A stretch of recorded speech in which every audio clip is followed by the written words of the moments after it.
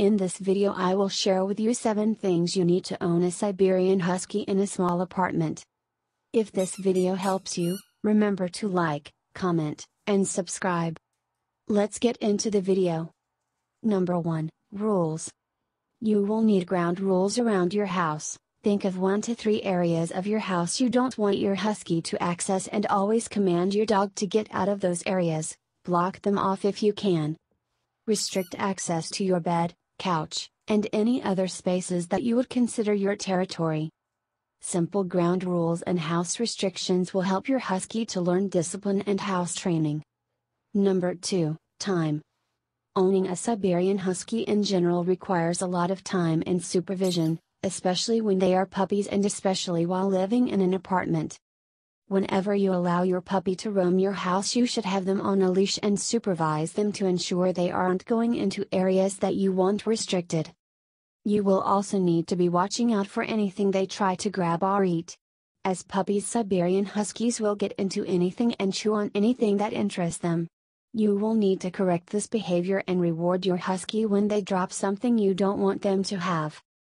As puppies, Siberian Huskies will be needing to use the bathroom every 2 hours. With that being said, you will need to take your Husky to their potty spot every 2 hours. My Husky doesn't have all of his shots yet and it's risky to walk him, so he uses the bathroom outside on our patio.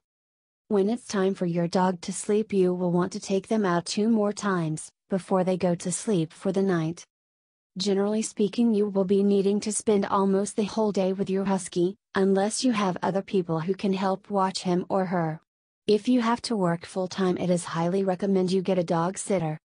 Hire a professional dog sitter if you can, but if you're on a budget or something, you can get a family member or friend to watch your dog. Just be sure to give them the rundown on your Husky and make sure they know how to handle a dog correctly. Number 3, Patience. Siberian Huskies are known to be dramatic, highly energetic, and mischievous.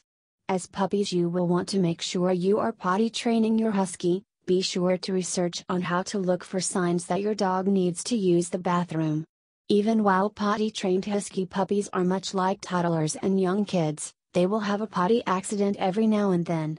Whether it's poop or pee.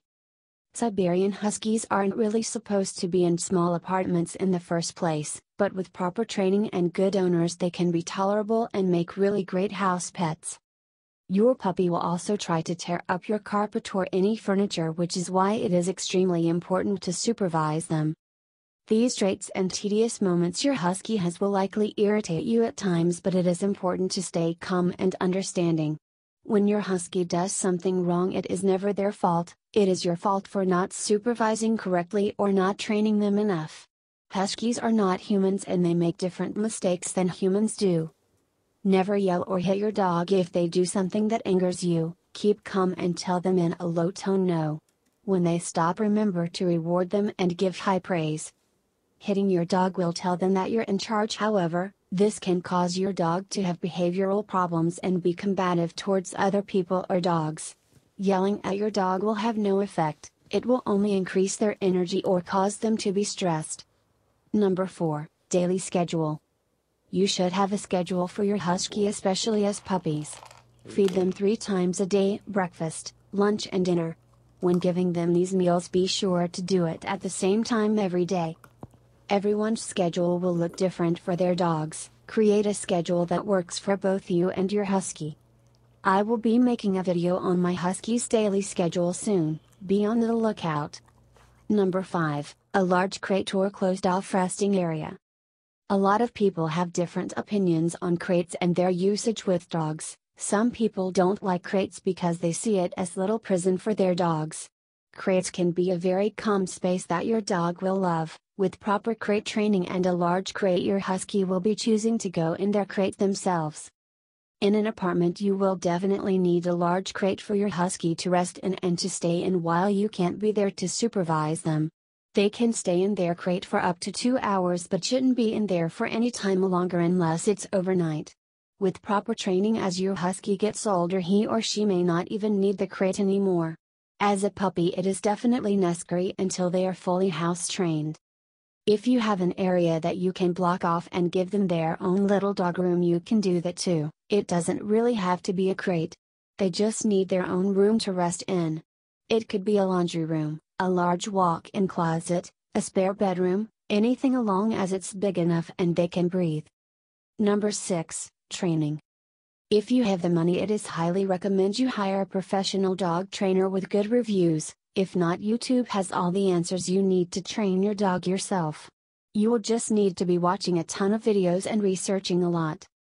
First, teach your dog the basic commands like sit, stay, lay down, or stand up. Once your husky gets good with those commands, you can start teaching him more advanced stuff.